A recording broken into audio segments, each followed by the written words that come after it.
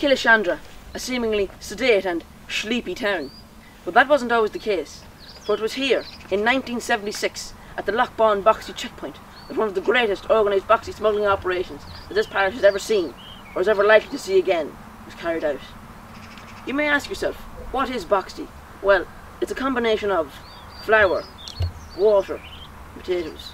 They merged together to create one of the greatest foodstuffs of the Irish Northwest. This is the story.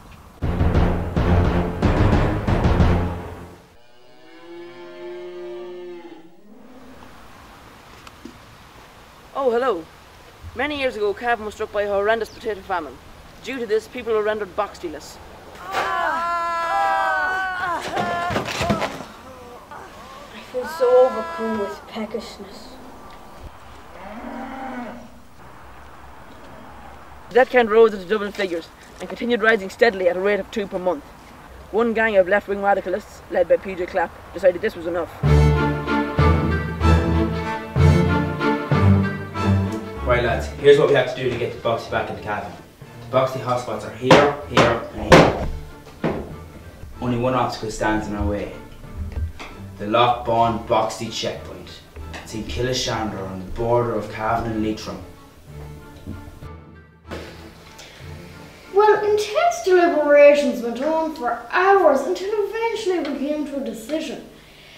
The plan was 83.4% foolproof, or so we thought.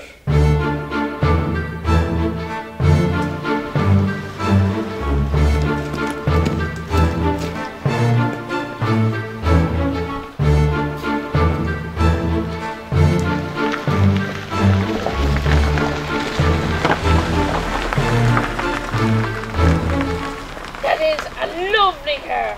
Lovely black one. We had a special Boxty code code, but we got the wrong person.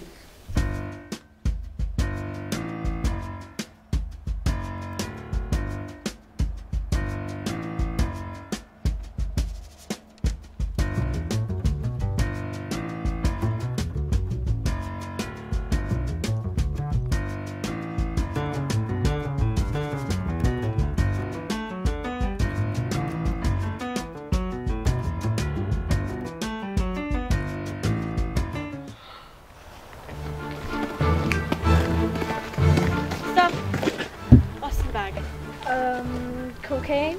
Likely story.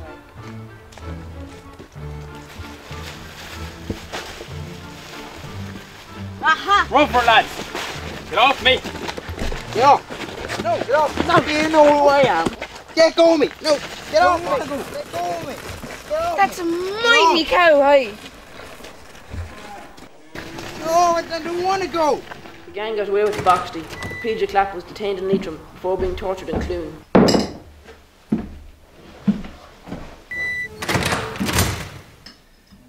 He was sentenced to life imprisonment without Boxty and died in a cell of a broken heart.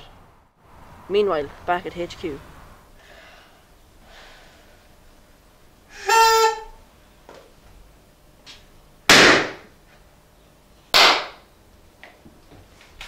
I don't even like Boxty. Boxty on the griddle, and Boxty on the pan. The wee one in the middle is for Mary Ann. Boxty on the griddle, Boxty on the pan. If you can't make Boxty, sure you'll never get a man.